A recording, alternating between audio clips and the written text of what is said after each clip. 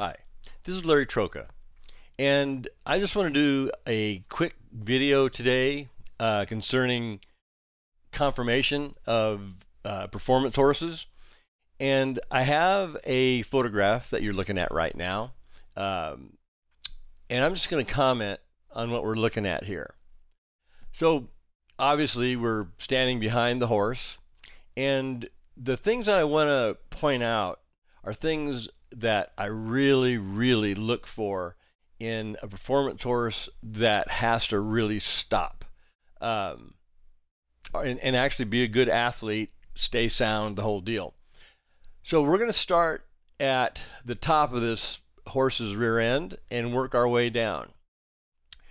And the first thing I notice, I'm looking at the right hip, and here's the left hip, and the left hip is a little lower than the right hip. It might just be the way the horse is standing, but if I had this horse standing up really square, I would sure want to see both hips the same height, level, okay? That's really important. If one is always lower than the other, there's something wrong. Either there's a weakness in one of the hind legs, and the other hind leg is carrying all the weight, which I've actually seen quite a bit of. You know, if they're always sore in their left hind and they're carrying most of their weight on their right hind, the right side of their body will be more developed than their left side. That is way more common than you would ever imagine. Now looking straight down this horse, we're going to divide the left side of the body from the right side of the body. And when you draw that line straight down, there should be not much difference in one side from the other. It needs to be pretty symmetrical. The left side should be just as big as the right side. And you notice, now it just might be the light in this photo, but it looks like the right hand side is just a tad bigger than the left hand side. And again, it might just be the way the photo is, but assuming that this horse is standing square and everything is right, I would say the right hand side is more developed than the left hand side. Not so much though that I would be real worried about it, but there is a difference. I'd want to, if I was going to buy this horse, I darn sure would want a good vet taking a look at that. Now, the other thing I want to point out is here's our right stifle, here's our left stifle, here's our left hip bone, here's our right hip bone. Notice that the width between the two stifles is greater than the width between the two hip joints. I actually like that. That is a good thing. It just means they're really strong. When you see the stifles wider than the top of the hips, yeah, I really like it. Now, the main point I want to get to here that I want to talk about is a horse's Gaskins, because that is the one thing that I notice most owners really don't pay much attention to. Notice here's the point of the hock, right here where my mouse pointer is. And you see the ligaments going straight up from the point of that hock, okay? Everything on the outside of those ligaments is the outside Gaskin muscle. Everything on the inside is called the inside Gaskin muscle. And do you see how well developed those Gaskins are? Now, those Gaskins are actually kind of bulging. It would be my guess this horse could really stop and turn also. But more importantly, I would look at the inside Gaskin muscle as being just critical for a hard stopping horse to have a large inside Gaskin muscle. If you look at a lot of horses, you'll see this inner part here be much smaller than what this horse's is. You'll notice there's a little bit of difference between the left inside Gaskin muscle and the right inside Gaskin muscle. So that might have something to do with this side of the hindquarters being a tad smaller than the right hand side. this horse may have had a lameness issue or a soreness issue at one time, and that's why I'd have a vet look at it before I bought it. But it's still well developed. Look at the bulge of the Gaskin muscle, and there's still a lot of inside Gaskin muscle over here also. So it may be nothing. The other thing I want to look at is, you see the point of the hocks right here? Here's the left, here's the right. You notice they're the same height, okay? They're level. Just like we want the top of the hips level. I want the horse level from the point of the hocks, okay?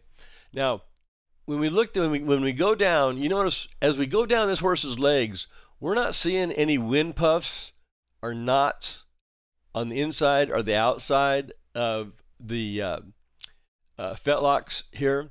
Horses that have been used real hard, stopping real hard, usually have wind puffs right on the outside and inside of their fetlocks.